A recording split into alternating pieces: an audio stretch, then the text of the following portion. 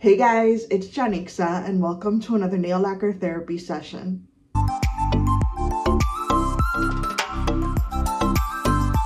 Hey guys, today we're going to be taking a look at the Lights Lacquer Villain Era collection. This is their collection for fall 2023. I did purchase these myself on the Lights Lacquer website. There are 6 polishes to look at, so let's go ahead and get right into the swatches. Alright, first up we have Frenemies, and this one is a black sheer polish with a jelly finish. So this one is a jelly, a black jelly. I like the idea of a black jelly. I don't feel like it looked that fantastic on my nails though, but the formula was easy to work with and I had no issues with the formula at all. I only did 2 coats because it's supposed to be sheer, but I feel like if I was actually going to wear this, I would probably do a third, but then it might be a little bit too opaque, so then you kind of wonder what's the point of wearing a jelly in 3 or 4 coats when you can just wear a regular black polish that will be completely opaque in 1 or 2 coats.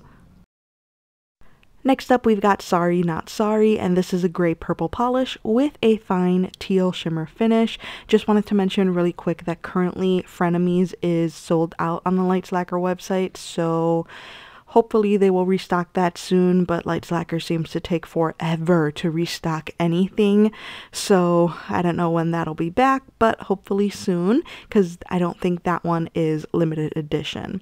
Anyway, Sorry Not Sorry is a really nice polish. It has a really good formula. The shimmer is so beautiful and sparkly. I only did 2 coats on each nail and it covered beautifully, and nothing is going to be difficult to remove here because this is shimmer and not glitter.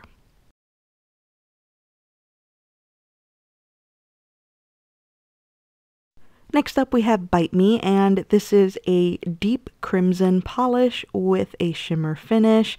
This one is really beautiful, but it's very similar to the polish that they released in the Book of Hexes collection.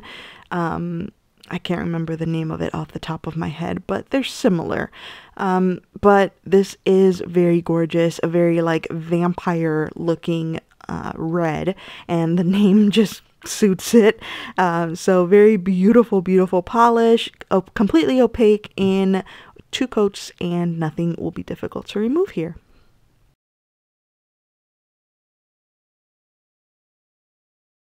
Next up we have Unfortunate Souls, and this is a purple polish with a fine green shimmer finish. This one is absolutely gorgeous. I love it.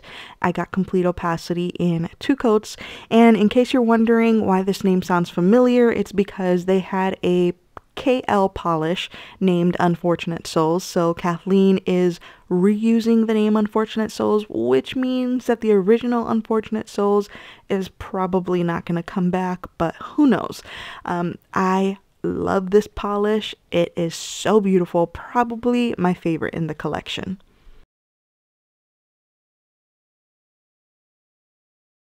Next up we have Antihero, and this is a deep black green polish with a cream finish. This one has a nice formula. It's pretty much completely opaque on 1 coat, but I always do 2, so I'm going to show you what it looks like in 2. And I don't know how I feel about this one because it's just so dark that it hardly looks green.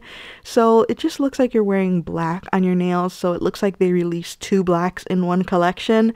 So I'm kind of iffy about this one, but if you're into shades like this one is a really good one because it has a really good formula. And last but not least, we have Boo You, a transparent milky polish with a jelly finish that glows in the dark. Best used as a topper. I am putting it over Antihero, and I am only showing you 1 coat, but I ended up doing 2 coats of this one over Antihero, and I charged it up real good against the light, and it didn't really shine all that much. It shines a lot in the bottle, but not so much on its own. I feel like glow-in-the-dark polishes are very hit or miss, and this one unfortunately is sold out on the website also, and it is the only one out of the entire collection that is limited edition, so it will probably not be back. There you have it, guys. Swatches of the Lights Lacquer Villain Era collection. What did you guys think of these?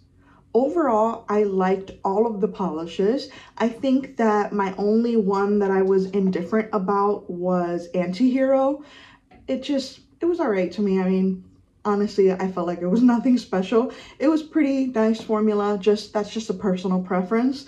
Also, the glow-in-the-dark polish, in the bottle, it glows in the dark a lot, but I feel like on the nail, you really have to add quite a bit of layers. Like I had to do 3 coats in order to get this to glow on my nail at all. So overall, not my top favorite glow in the dark polish, but it's also not horrible. I feel like glow in the dark polishes are just kind of finicky in general, and I don't know I'm trying to think of a company that has released glow in the dark toppers like this and that have done it well. The only one that comes to mind for me right away is Holo Taco.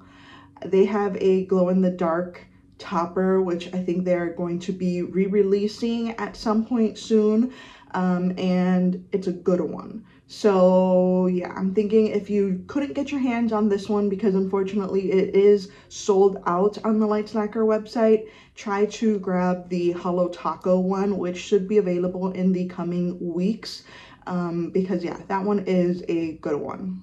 This collection is already available on the Lights Lacquer website, minus the glow-in-the-dark polish, like I mentioned, because that one sold out on the same day that they launched. But everything else is still available, so I will have it linked in the description box below for you. Alright guys, that's it for this video. Thank you so much for watching. Please subscribe to my channel if you haven't already, and I will see you in my next video. Bye guys!